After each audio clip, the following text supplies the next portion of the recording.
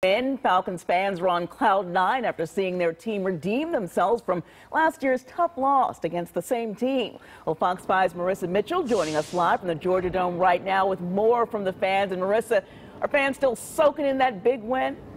Yes, Deidre, you know, it was a big party inside and outside the Georgia Dome. These fans, they just danced as the Dirty Birds cleaned house today, and they're hoping that the home team will do it again in the NFC Championship game. Did you think the win would be this big? No! Yes, we did! Yes! Rise up, Atlanta. It's Falcons fever at the Georgia Dome.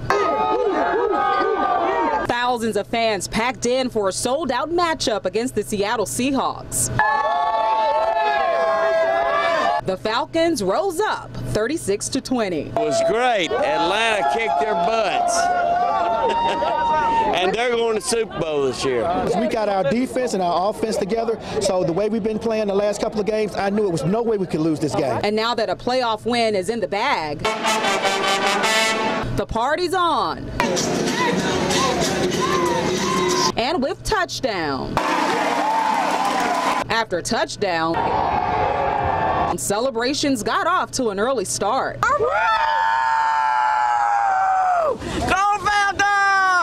The powerhouse plays made it hard for the Seahawks to catch a break, just like their fans. He's from Atlanta. Your parents are so disappointed in you. Exactly. Exactly. One thing's for sure, there's a lot of pride in the home team, and these fans want to see their Falcons go all the way. We got this. This is our year. This is the Falcons' year, so we might as well go ahead and get the rings ready. So, Atlanta, get ready. We're going to rise up to the top. Meet us at the Super Bowl.